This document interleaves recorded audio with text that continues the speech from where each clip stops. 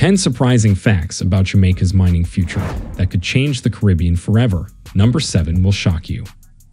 In this video, we are going to look at Jamaica's mining sector through 10 key insights. From steady growth in bauxite and aluminum production to the island's role in deep-sea mining governance, each point reveals the stakes and opportunities for the nation. You'll also see how environmental pressures, foreign investment, and local processing efforts are shaping the industry's future. By watching till the end, you'll understand why Jamaica is no longer just a tropical paradise.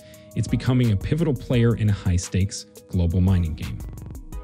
Jamaica's history with mining is a story of both triumph and caution. For decades, the island was a powerhouse in bauxite and alumina production, fueling global industries and generating significant national revenue. But times change. Global demand for minerals, especially those used in electronics, renewable energy, and aerospace, is soaring. Suddenly, Jamaica's long-dormant mineral wealth is back in the spotlight. Yet along with opportunity comes complexity, environmental concerns, economic uncertainty, and geopolitical dynamics create a delicate balancing act that the country must navigate carefully. Number 1. Mining revival in motion. Jamaica is experiencing a noticeable revival in its mining industry. After years of fluctuating output and shifting international markets, 2024 marked a turning point. Aluminum production increased by 4%, reaching approximately 1,337 million tons, up from 1,286 million tons in 2023. On the surface, this may seem modest, but it signals a strong upward trend. The increase isn't just in production. Bauxite royalties surged as well, totaling around $623 million for the 2024 to 2025 fiscal year. This revenue isn't merely a line item in a budget. It represents potential investments in education, infrastructure, and healthcare, all tied directly to the mining sector. Yet, the revival comes with new challenges. The industry is now under the microscope from environmental groups, local communities, and international investors who are keen to see sustainable growth. Jamaica is no longer just a producer of raw materials. It's stepping into a role that requires careful management, strategic vision, and a long-term plan to ensure the benefits reach ordinary Jamaicans. But production alone isn't enough.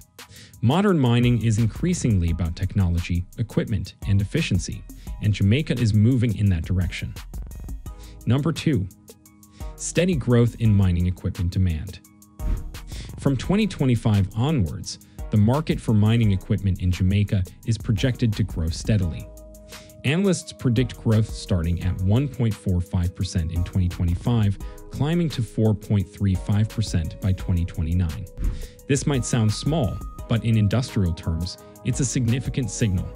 Jamaica is modernizing its mining operations, moving away from outdated methods and embracing mechanization. Mechanized equipment not only increases efficiency, but also reduces safety risks and environmental impacts. For instance, modern excavation and ore processing equipment can minimize soil erosion and water contamination compared to older techniques. This shift also opens the door to local employment in high-tech areas such as machine maintenance, software management, and technical training programs. Example, a mining company in Jamaica recently trialed drone-assisted surveys of bauxite deposits. The drones not only mapped out more accurate extraction zones, but also helped reduce unnecessary land disruption. It's small steps like this that indicate a future-oriented, smarter mining strategy. Yet, equipment and production gains are only effective when guided by a robust national framework, and that's where policy comes into play. Number 3. National Minerals Policy, a guiding framework. The National Minerals Policy of Jamaica, 2017 to 2030, is designed to transform the country's mineral wealth into a driver of sustainable growth. Unlike earlier periods where mining focused primarily on extraction and export, the policy emphasizes inclusive development. It targets key resources, bauxite, limestone, and silica, not just for raw export, but as a foundation for value-added industries. Importantly, it also places environmental protection front and center. Mining companies are expected to mitigate impacts on local communities, restore degraded land, and ensure water systems remain safe. Policies now encourage dialogue between mining firms and local stakeholders to avoid conflicts, ensure transparency, and provide opportunities for economic participation. For Jamaica, this isn't just about economic metrics, but about social cohesion and long-term sustainability. While national policy sets the stage, Jamaica is also gaining a global platform that could influence mining far beyond its shores. Number 4. Center stage in deep-sea mining. Few people realize that Kingston, Jamaica, hosts the International Seabed Authority, ISA. This organization oversees mineral-related activities in international waters, aiming to protect the marine environment while allowing responsible resource development. This puts Jamaica at the center of a global debate, the race to exploit deep-sea minerals critical for batteries, electronics, and renewable energy technology. From cobalt to rare earth elements, these minerals could redefine global supply chains, and decisions made in Kingston could ripple across continents. Yet, with influence comes responsibility. Environmental scientists warn that deep-sea mining could disrupt fragile ecosystems that are still poorly understood.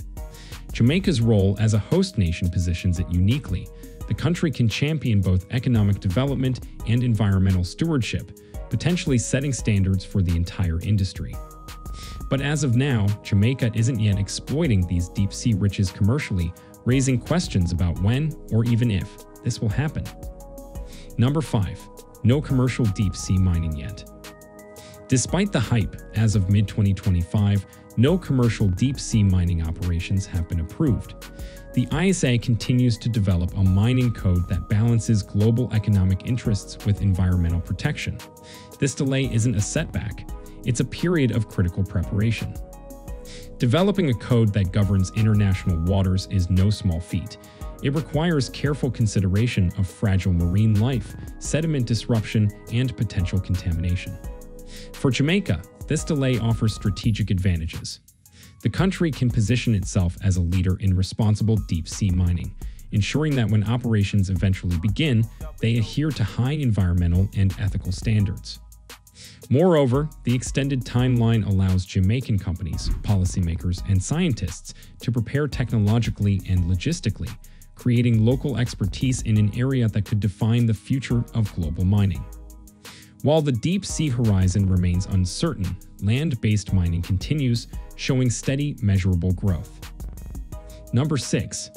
Modest growth in bauxite exports. Jamaica's bauxite exports are expected to grow at a modest yet meaningful rate of 0.64% CAGR between 2023 and 2027. On the global stage, these numbers may seem small, but in context, they're significant. Aluminum demand continues to rise due to construction, transportation, and green technology sectors, giving Jamaica a stable foothold in international markets. The challenge lies in balancing growth with sustainability. Export-focused strategies generate revenue, but they also strain local resources and affect ecosystems. As such, the government and private sector are increasingly exploring value-added processing, turning raw ore into aluminum products on the island itself, which creates jobs and higher economic returns. But mining doesn't happen in isolation. Environmental pressures are mounting, and Jamaica must confront them head-on. Number 7. Intensifying environmental pressures.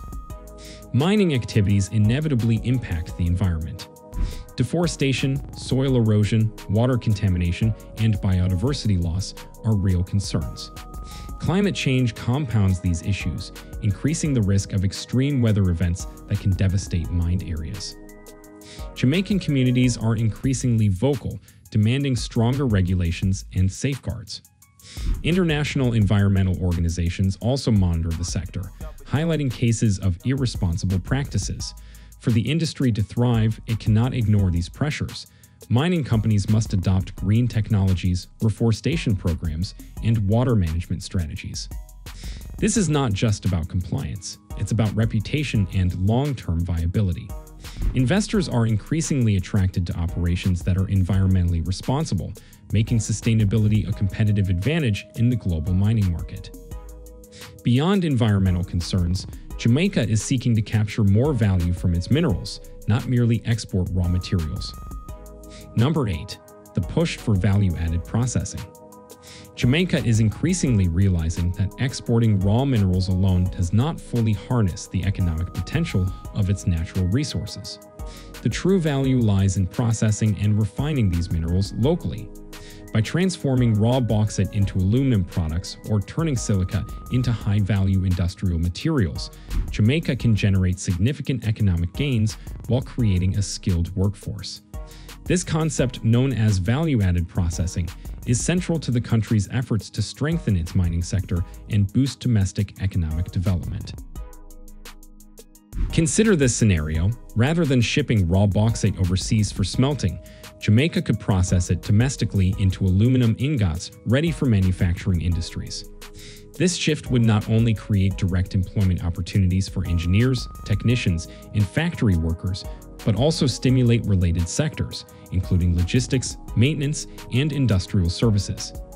Beyond the economic benefits, local processing fosters national pride, as Jamaica becomes recognized not just as a source of raw minerals, but as a producer of advanced industrial goods.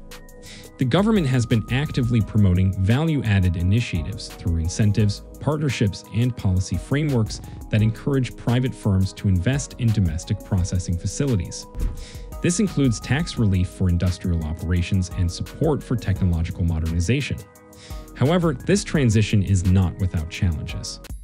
Establishing modern processing plants demands substantial capital investment, advanced technology, and highly trained personnel. Environmental considerations are also critical, requiring strict adherence to standards to prevent ecological damage. Despite these hurdles, the potential rewards are immense, offering Jamaica a pathway to economic diversification and industrial sophistication.